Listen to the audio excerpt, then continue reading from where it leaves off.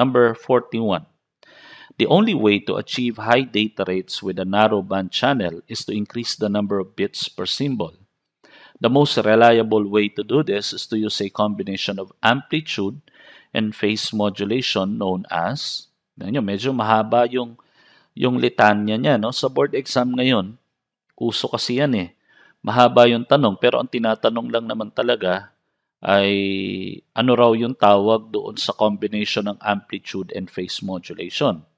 And basically, that is, we all know that is the QAM, the quadrature amplitude modulation, or that's letter A. Okay? Next, number 42. To increase the transmission distance of a UHF signal, which of the following should be done?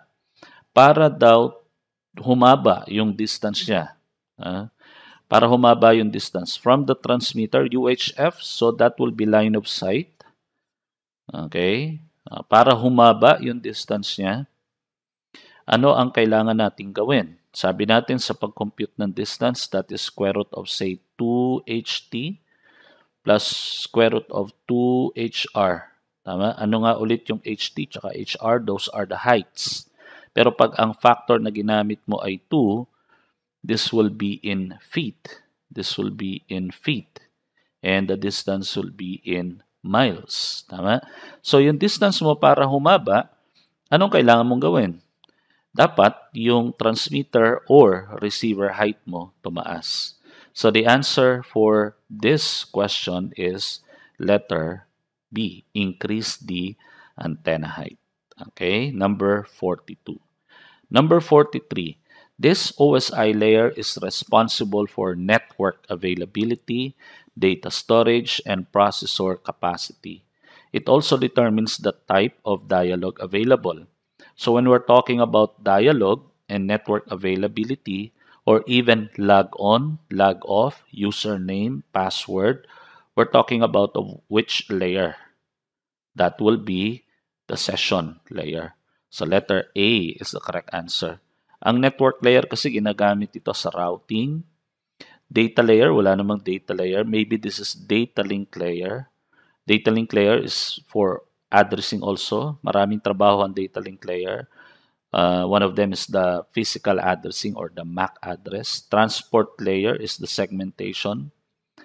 And nandiyan din yung TCP and UDP. But for network availability and dialogue and network log on, log off, that will be the session layer, letter A for number 43. Number 44, short-circuited stubs are preferred to open-circuited stub because the latter, when you say latter, yung huli, ito yung tinutukoy niya, the open-circuited stub are preferred than the short-circuited stubs. Why is that? That is because ang mga baliktad yata yung sinabi ko, no? The short-circuited stubs are preferred to open-circuited stubs. Meaning, mas gusto natin yung short-circuited stub kaysa sa open-circuited stub. Bakit? Kasi daw yung open-circuited stub ay they are liable to radiate. Letter C. So, pag nag-radiate pa yan, magko-contribute pa yan ng loss. No, doon sa binabalance natin. Okay? Kasi gumagamit tayo ng stub para ma-eliminate natin yung reactive component ng load sa transmission line. Ngayon, nagbabalance na nga tayo, nag-eliminate tayo ng reactance, but it will introduce loss. So, we usually use the short-circuited stub than the open-circuited stub. So, letter C is the correct answer.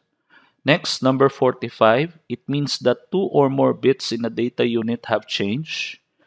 Take note, 2 or more bits have changed. Hindi naman pwedeng double bit dahil more. So, burst error ang tawag dyan. Letter C.